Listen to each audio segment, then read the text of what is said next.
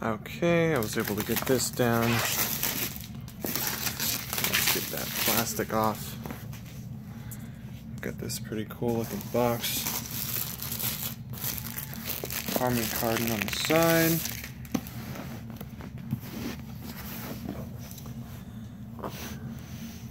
Let's see here, full HD ready, DTS, Dolby Digital, 3D, 5G Wi-Fi, so I'm guessing 5 gigahertz Wi-Fi, 4K support, and Bluetooth. Bear with me, it looks like this box is going to kind of be a little bit difficult to come off. Let's see here. What we got here? So, that is a fancy looking machine. Look at that. This box. So you got those Harman Kardon speakers on the bottom. And your warranty card, and it looks like a tool. I just used something similar to that to get the plastic open. And probably to eject like a SIM SD card or something like that.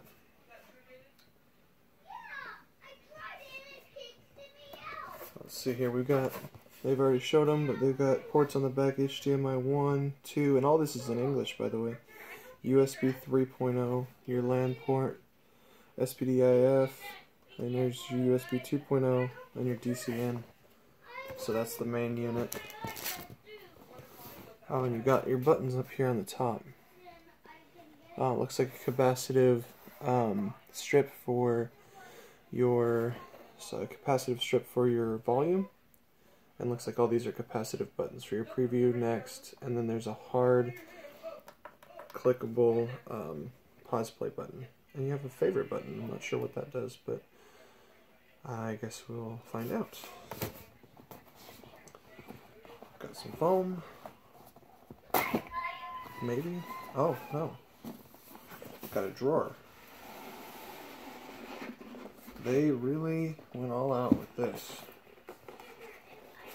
So, power cable.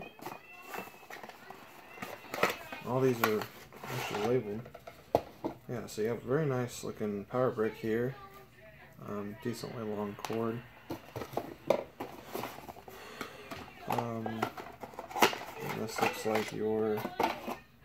Oh, cool. They actually have a US outlet right here. Came with the box. It's not even a...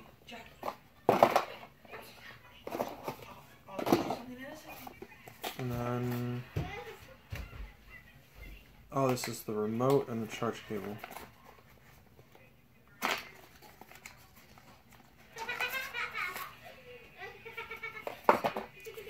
So you got your...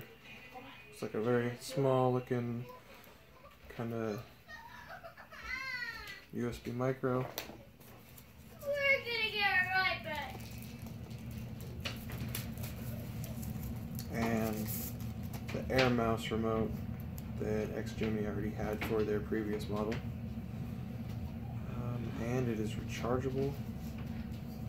So there's that. And it looks like it comes pre-charged. So, alright, I'm going to get this thing hooked up, and you'll have to just check back for my next video. Thanks.